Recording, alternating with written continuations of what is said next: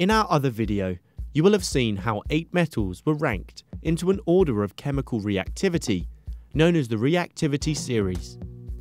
In this video, you will see how this list can help us predict if a chemical reaction will proceed and how to name the products.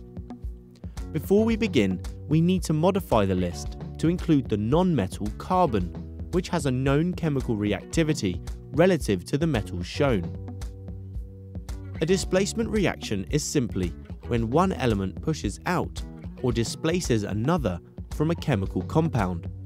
For example, if a mixture of grey zinc powder and black copper oxide powder are mixed and then heated strongly, causing the reaction to start, we see a violent chemical change, lots of heat and light, making red copper powder and white zinc oxide.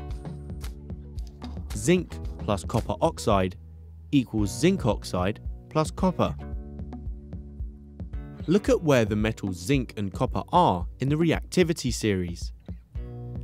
Zinc is above copper, and so is the more reactive metal of the two.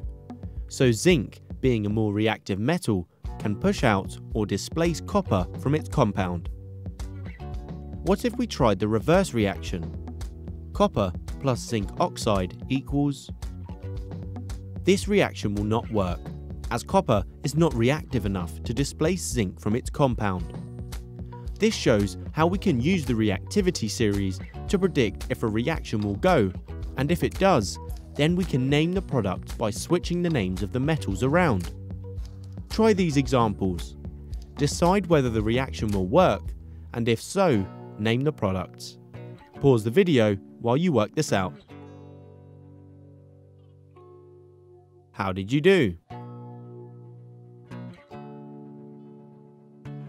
For example, if you put iron powder in a blue copper sulfate solution, quite quickly you observe a red powder appear, the copper, and a pale green solution of iron sulfate forms.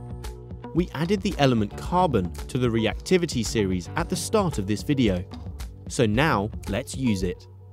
Decide which of these reactions will go and name the products. Here's a hint: carbon oxide is carbon dioxide. Pause the video and have a think. Were you right?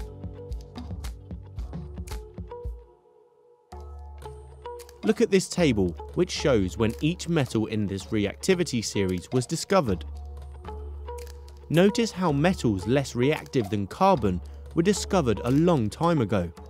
This is because to isolate these metals from their compounds found in ores, ancient people used charcoal, almost pure carbon, in a fire or furnace to displace these low reactivity metals. This displacement reaction is known as smelting.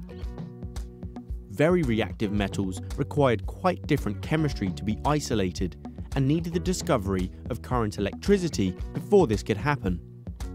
So to recap, you don't need to memorize the list of metals in this series, but you should be able to use it to predict what change, if any, you would expect if a metal is reacted with another metal compound.